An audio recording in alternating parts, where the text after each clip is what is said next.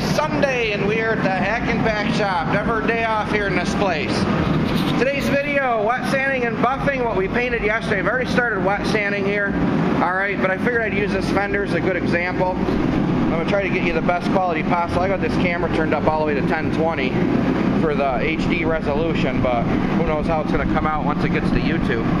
But if you look up close, if you look in the light, you can see a bunch of dust. And you can see some orange peel. Okay? That's what wet sanding and buffing does. It gets rid of that. Okay, I mean I could unmask this thing, pull outside, it'll look good to most people, but once you get it under these lights in here, fluorescent lights really enhance flaws in paintwork. Okay? Especially on a darker color. Now this is like a medium blue, okay? It's not a dark color.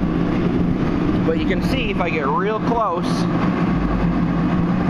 can see all the imperfections here. So what we're going to do, we're going to wet sand this fender with 1500 grit, and then we're going to jump to 2000 grit, and then we're going to buff it. So what I'm going to do, I have a little bit of water in here, a little bit of soap solution in my little bucket. I'm just going to run a little bit of water down this fender. Alright, and the soap actually helps the sandpaper a little bit. I think it keeps it from clogging up so quick, okay? Good medium to firm pressure. We're just going to wet sand this till we really don't see any flaws in it anymore. And I know it's hard to tell when there's water on it. Alright, but I'll show you how to get around that too. And you want to stay off of all these body edges. Any body line like this, you want to stay right off it.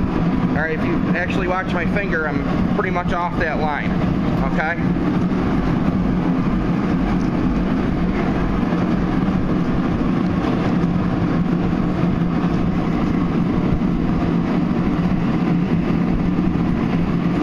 Now I'm not going to sand this down to perfectly smooth because this car does have a little bit of orange peel in it anyway. So we want to kind of try to keep that texture all the way around the whole car, including what I painted.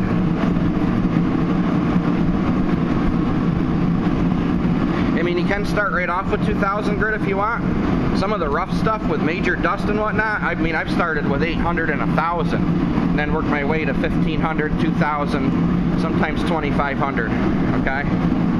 I'm not going to do this whole fender right now. I'm just going to do little parts here so we can get this video rolling.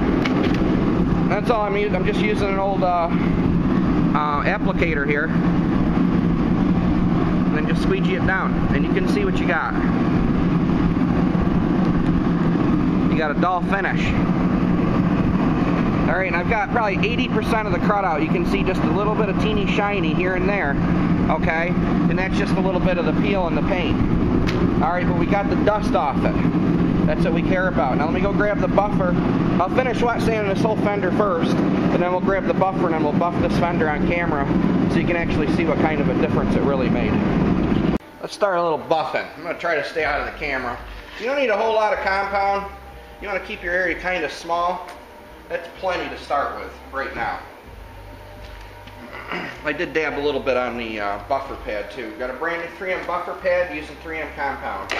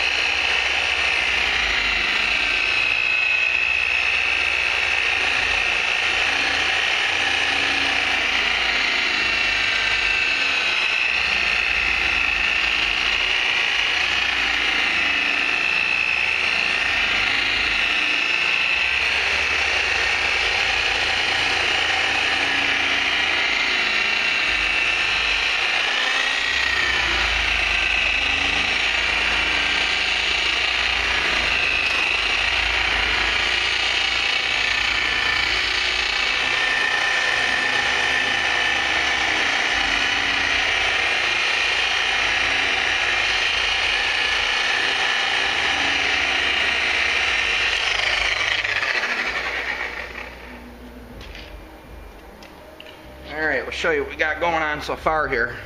This pad's not aligning up with the backing pad on my buffer though. But if you look here, see the difference?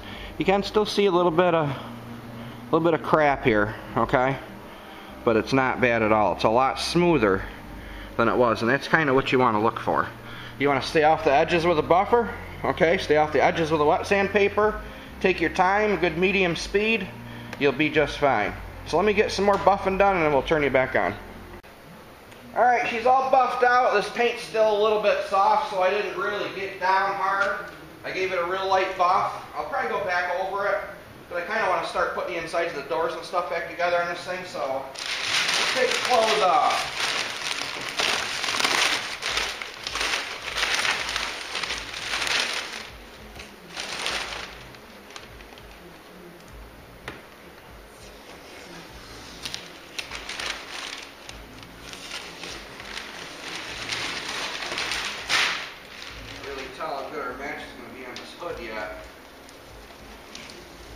Paint does look a little dark still, but it's better than it was. Remember yesterday I talked to you guys about raising the air pressure a little bit to make these metallic colors a little bit lighter. Does help.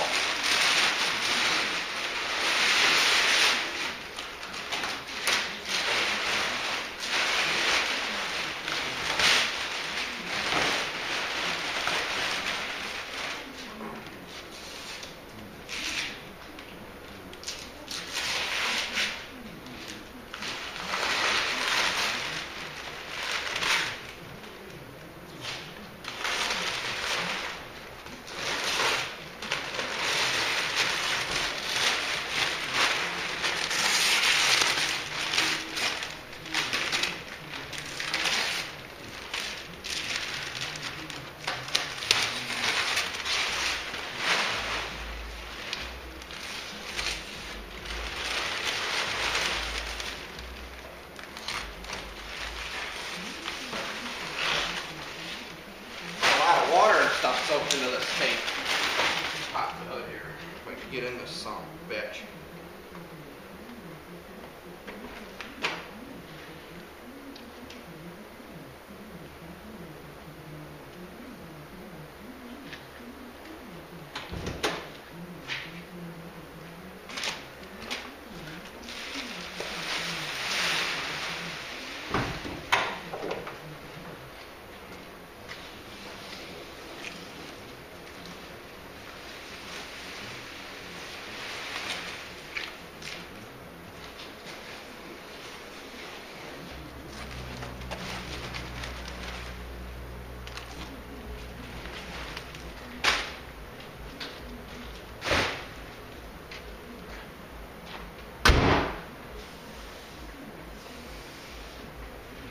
Let's see what we got here.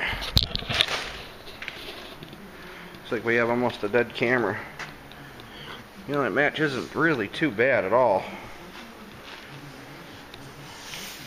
I'm sure if I even go over to see, like right here, that light, it looks terrible.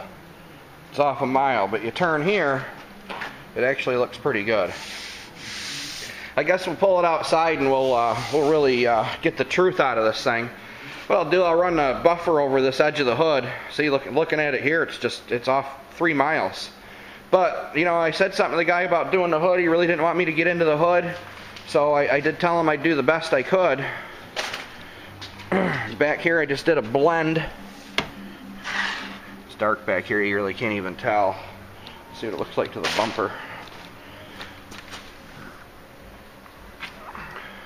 So, you know, looking at this angle on the camera, here it's perfect. I guess it just depends on what direction the light hits it. Here it actually looks a little bit maybe greener on the camera, but the naked eye it actually looks bluer.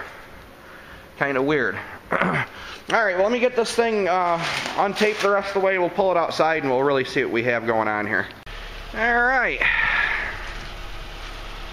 This is where I did the blend back in here. Of course, that's good, because there's really the color kind of stopped right in this area, so color didn't get close enough to the bumper to really make a color change difference.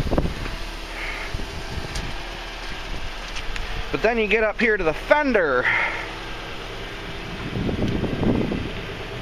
Got quite the difference here. I mean, this is in the shade. It's, you know, obviously, you know what I mean? but it's not sunny out. Now when the sun's out, it might change it all together again. So when I see him, I'm going to talk to him and say, hey, you know, probably should carry the color into the hood. And I mean, there is a little bit of damage here in the hood that he didn't want fixed anyways. He was trying to save money. I mean, he's paying out of his pocket. He paid cash for this car. He didn't put collision on it, or he had collision on it and took it off. So, you know, this is straight up out of his pocket. That's why it's here, because he got a killer deal. But looking there, I mean, that fender looks 22 shades off on camera, but looking at it in person, it don't look so bad.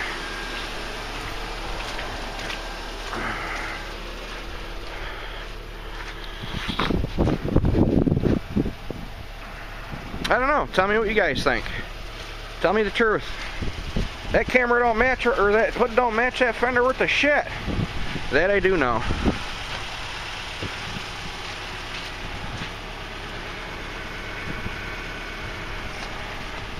Like son of a bitch. Yeah, looking at it here, it looks like a whole different freaking color. On camera. In person, it don't look half as bad as it does on camera. I don't get it. But it is what it is. Well, it's going to be tomorrow.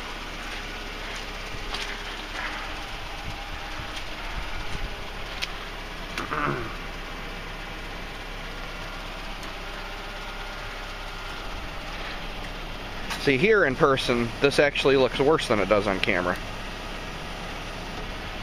Weird. Weird, weird. Alright guys, well, with all that being said, y'all have a goody-goody. I'm going to put this thing somewhere because I got to bring in my old plow truck and put a little section of frame in today. Oh yeah, fun. Actually, it's not a section of frame, it's a bracket that broke off of the frame that holds the front pumpkin in. Fun stuff. Maybe we'll do a video on it. We'll see what kind of mood I'm in, because I'm going to get